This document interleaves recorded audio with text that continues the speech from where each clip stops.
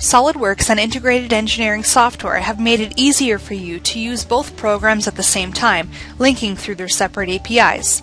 This video will illustrate how to create powerful SolidWorks macros that invoke the integrated API. This will be clearly demonstrated using a macro built using SolidWorks Record, Edit, Play features. We will create a basic geometry in both programs using the integrated API and the SolidWorks API. Physical properties will then be added within the integrated program and the problem solved. The results of the solution will then be shown in the SolidWorks window, illustrating true integration between the programs. With SolidWorks, it's possible to record, edit, and run macros. The macro that will be demonstrated in this video was recorded to produce a block with a hole in it. A form was then made with input boxes for the block and hole parameters, and with a screen capture of the geometry for reference.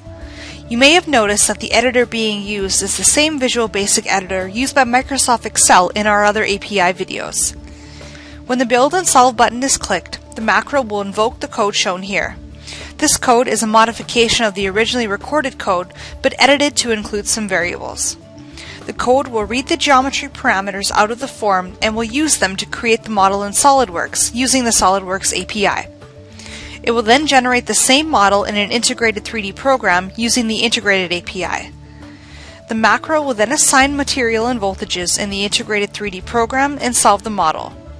Note that unless the integrated program is Coulomb or Lorentz 3D, it will not be able to assign the voltage or solve.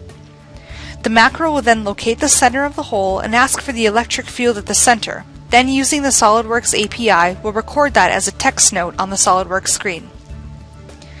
When we run the macro, we see the user form that was shown in Visual Basic open up.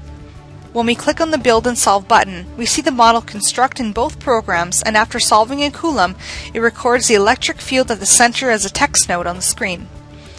If we modify the Coulomb view properties, we can display the geometry to look much more similar in the two programs. So with the user form for the macro, we are able to edit the values, specify the positions and sizes, and so on. Every time we do so, we will see the model recreated in both programs, and we will see a text note appear in SolidWorks. This video illustrated using a sophisticated API to build identical models in distinct software to ensure there would be no geometry discrepancies in different aspects of the design. How simple it is to use once you're familiar with the Microsoft Visual Basic for Applications Editor. The true integration between SolidWorks and Integrated. This is clearly illustrated by displaying the final electromagnetic solution values in the SolidWorks window.